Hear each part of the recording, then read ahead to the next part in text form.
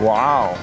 This looks like a place where a serial killer would store dead bodies. So let's go in and see what do they do here. What's up, Jim? It's good to see you. Thanks for meeting with us. Absolutely. So you guys started as somebody who had a crush on bourbon and then you got married.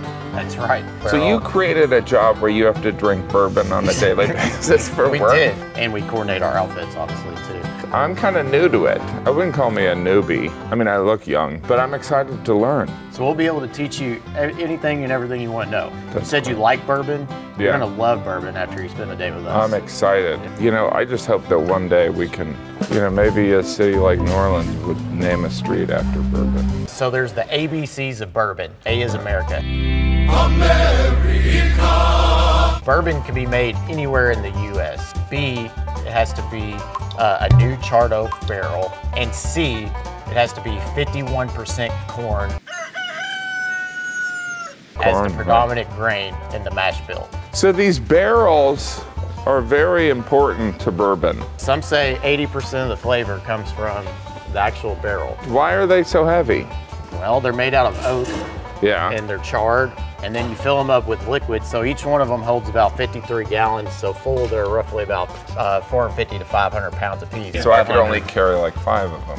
Yeah. So these barrels, there'll be a flame that goes in the inside, and it'll char the inside of the oak. Yeah. So it gets those caramel vanilla flavors from actually that char layer from the sugars in the oak. So it's all in the oak. There's no, like, you don't put a dash of honey in there or anything like that. Nope. No. It's just whiskey and wood creating that magic. Each stave is going to be comprised from different trees and different woods, and so that's why every barrel tastes completely different. What is it about Kentucky where you guys are like born and you're like, all right, I'm either gonna do horses, basketball, or bourbon? I'm too tall for horses. Yeah. Too short for basketball.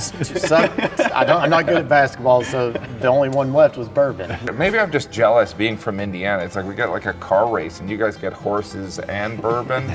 That seems unfair. Prohibition had a lot of reason why Kentucky remained the predominant producer in the U.S. because you're all criminals. That's right. Kentucky does have one of the best aging climates for whiskey because our temperatures in the summer can be anywhere from 85 to 98 degrees. Our winters, as you're here today, it's 6 degrees outside. We just had snow. And so that constant heating and cooling inside the barrel is moving that whiskey in and out of the wood. Were you guys good in science in school? I do have a degree in agronomy. So, I don't even know what that is. Well, it's a fancy word for agriculture. Why do you just say agriculture? Why are you trying to make people feel bad? I've never heard that word before. You just made that up. I'm a professional commodian.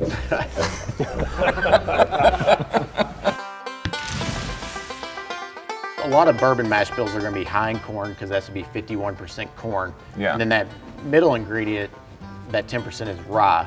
Rye is going to provide fruitiness, but it's also going to provide spiciness. Think about rye bread versus white or wheat bread. Wheat bread's real soft. Who is eating rye bread? And then there's that marble rye. Yeah, that's strange. That seems wrong. I'm happy that rye gets their own whiskey, but like, it's a little weird. The other grain that's always predominant, of course, is wheat. Wheat just provides a much more softer, muted, delicate, more profile. And then the barley, it helps the other two convert the starches into sugar. I feel sorry for barley. I can't taste the barley at all. The barley is barley there. Zing.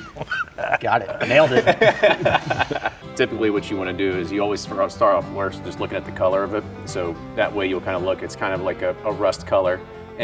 But aren't they all rust colored? Well, I mean, I think when you get down like a 13-year-old, you're going to see a little bit of difference in the color, and that color is just an indication of the time that it's spent in the barrel.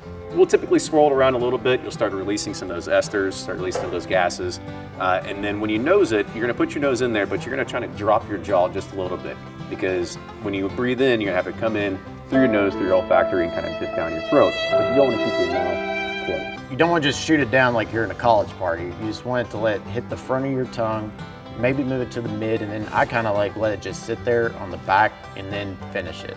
So is there anything you notice in that one? It tastes like bourbon. That first taste, versus the fifth taste. Correct. They're an unfair comparison, right? Yeah, you have to get acclimated. This particular distillery kind of has like this slight banana note, so you might notice like a banana A cookie. banana note. Now, ever since you said that, is it kind of like one of those videos, once you hear this word, You're totally gonna believe it. Yeah.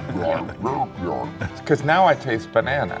Is this from the Dominican Republic? So the banana, that sweet, would come from the corn, or maybe the Oh, other it way. actually comes from the yeast strand that is actually breaking down, the starches and converting those sugars into alcohol. What makes someone an expert at tasting bourbon, except for a history of alcoholism? Some people are genetically gifted for it. Females typically have better palates than males. All right, So all right. there's- Stop kissing there's- ass. it's true, though. All right, let's give them an award. But so like generally, females do have a better palate. They have more I mean, sensitive men are palates. disgusting. Yeah. I enjoy the taste of bourbon.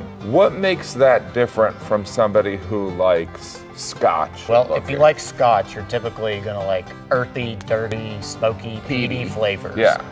Bourbon's gonna lend more towards, you like that sweetness. There's the flavor difference, but would you say that bourbon people are better looking than Scotch people? All right, well, Where do we nap? we got more drinking to do. We got a lot more We're just things to getting get warmed to. up.